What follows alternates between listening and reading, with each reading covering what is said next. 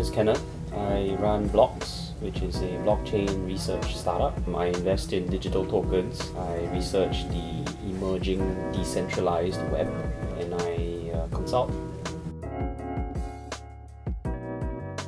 I invested in the Genesis block of Ethereum in 2014. I read the Bitcoin white paper and understood the implications of blockchain technology, which are very profound.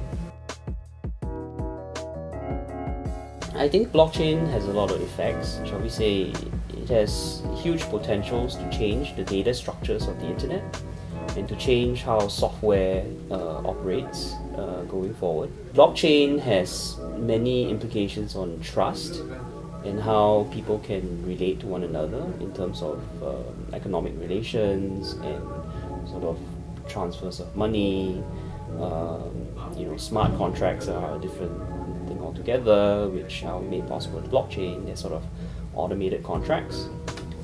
So a lot of it is still very futuristic, but I would say that we are sort of like in the 1995 phase with the internet, with blockchain. So yeah, give us about 5 years, then we can probably answer that question.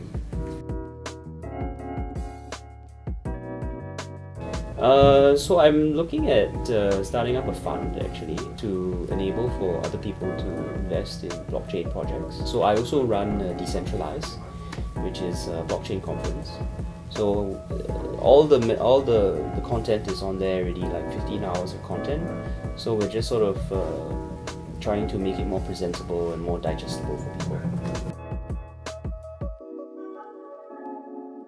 people. Keep an open mind, engage. I think the whole vibe of it is great. So just engage and be open-minded, listen, have fun. Ideas, people, and I think the humanities. This was very much about the liberal arts and sort of this ability to synthesize new ideas that come from very disparate fields. And that is very much a job of the humanities, right?